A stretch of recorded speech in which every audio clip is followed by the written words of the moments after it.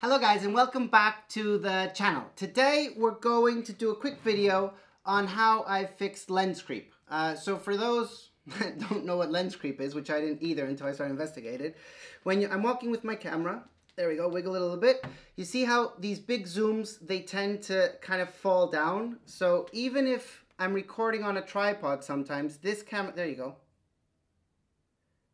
by itself it goes down. So those top-down shots, I can't do them because the zoom just keeps going down. The other thing is when you have it slinged behind your back and you're walking, this lens will tend to open up and then go all the way down. And I don't want to be dangling a zoom lens like this. So I've been investigating, and this also happens, for example, this is the new 70-20 Canon RF lens. It does have a lock button, so you can lock it and then it doesn't move. But sometimes if you forget, it also happens the same thing. This one's a little stiffer than the other one, but if I'm walking down the street, you can see what happens there. The lens creep happens. So I investigated a lot online on this one, and there was a couple of posts on this. One said to open the rubber. Hope you guys can see that. There's like 3 screws to tighten them up. I tried that, didn't work. Tried actually sending it to Canon CPS, didn't really work. I also saw online there's something called a lens band, which is a big rubber that you put on your lens and it keeps it from moving. So when you're actually shooting, you take it out, and then when you're moving around, you put it back on.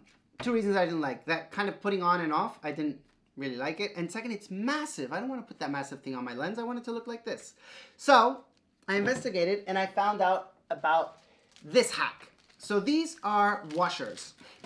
You've probably used it. It's like little rubber bands, which you've probably used either if you're repairing a watch. So they use it on the back of the watch to water seal it, or in plumbing, like there's thicker washers than this one, obviously. So what I got is a 30mm O-ring washer with 1mm thickness. And what I do is I take out my lens and I'm going to put it over my lens. And I'm going to drag it down to where the zoom ring is. So the zoom ring is this one. And I'm going to put it in the notch. I think it's called a notch. In between the zoom ring and the body. So you see the zoom ring moves there.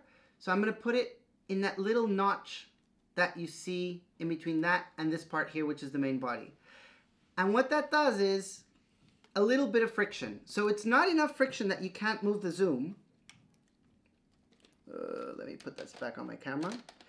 It's not enough friction that you can't move the zoom, but it is enough friction that it doesn't let the zoom go in. So, and it's barely noticeable. You'll see there. So even with your hands, you almost don't feel it because it's stuck in that notch there.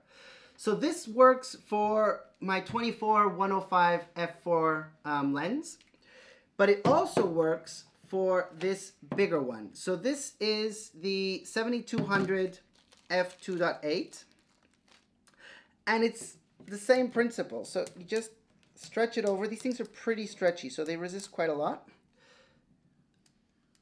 And you see again the notch in between the zoom and the main body. You just make sure that it's in that notch. There we go. Almost, you can't see it, and it does add just a little bit of friction to it so that the zoom doesn't come down. Wait, let me go all the way up. You see? So that's how I fixed it. The other good thing about this is that you can buy this off Amazon. I'll put a link below to where I got them.